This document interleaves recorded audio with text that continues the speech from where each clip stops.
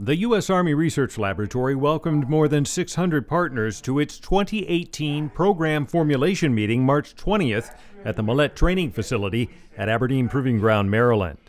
Stakeholders from across the Army science and technology community, as well as the Training and Doctrine Command, attend this venue to meet with Army researchers and influence lab priorities for the coming year. We should have some members, if not the actual leads. We should have some folks here from the cross-functional teams.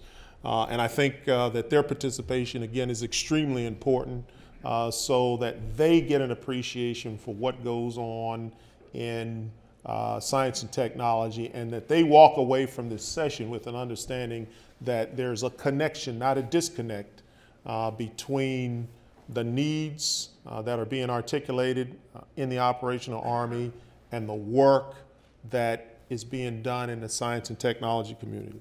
Major General Cedric T. Wins, Commanding General of the U.S. Army Research Development and Engineering Command, told the gathering that the Army is targeting long-range precision fires, next-generation combat vehicles, and cyber as areas of intense interest from Army leaders.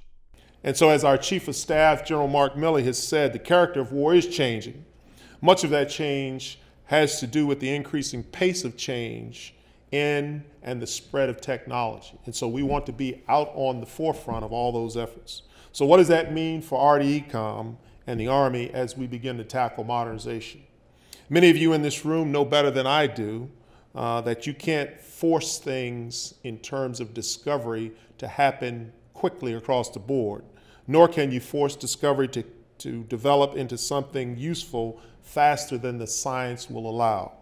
But you can find a faster way to move things from useful to actually being used.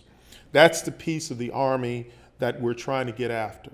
The general also told attendees to stay tuned for further developments as the Army prepares for a possible announcement about a modernization or futures command at an upcoming Association of the United States Army conference. The AUSA Global Force Symposium and Exhibition is scheduled for March 26th to the 28th in Huntsville, Alabama. From ABERDEEN Proving Ground, Maryland, David McNally, ARL TV.